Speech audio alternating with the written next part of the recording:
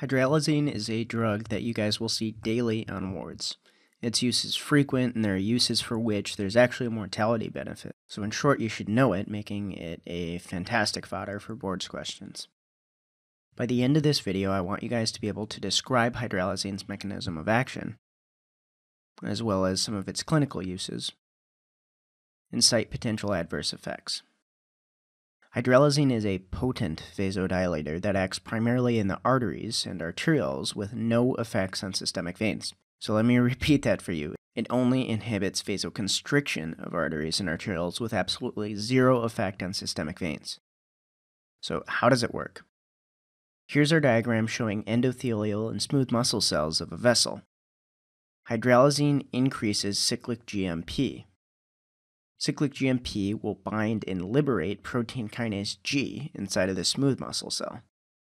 And this phosphorylates IP3, which decreases calcium influx from the sarcoplasmic reticulum of muscle cells. As always, less calcium means less contraction, and less vascular smooth muscle contraction means less constriction, and therefore vasodilation. So what does arteriolar vasodilation do to our afterload?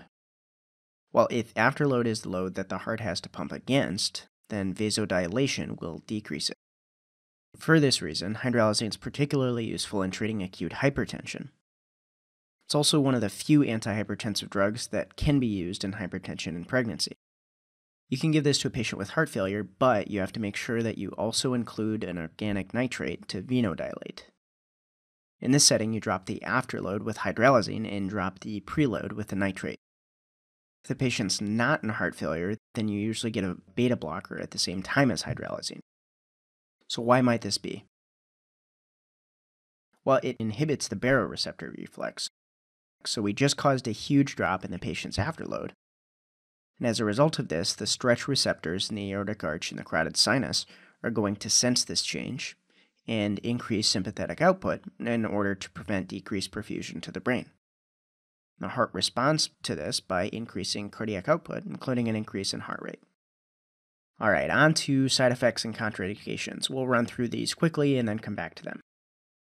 So these are reflex tachycardia, fluid retention, angina, headache, and drug-induced lupus. Hydralazine is also contraindicated in angina or coronary artery disease. So reflex tachycardia we just covered. Afterload and blood pressure go down, so it's common to have a tachycardic response. Fluid retention and headache I remember in a related way. Hydralazine is a vasodilator, and so it causes things to dilate. The legs get bigger, as do the cerebral blood vessels. This is far from the most scientifically complete way to remember things on test day, but you're not going to be tested on these mechanisms. If it helps you remember it better, it's also worth recalling that this information is actually reconcilable with headache treatments. So remember what the mechanism of action of triptans is? Well, they're given for migraines and they're vasoconstrictors. So, as we've learned here, vasodilation, in this case of arterioles with hydralazine, can cause headache, and vasoconstrictors relieve that.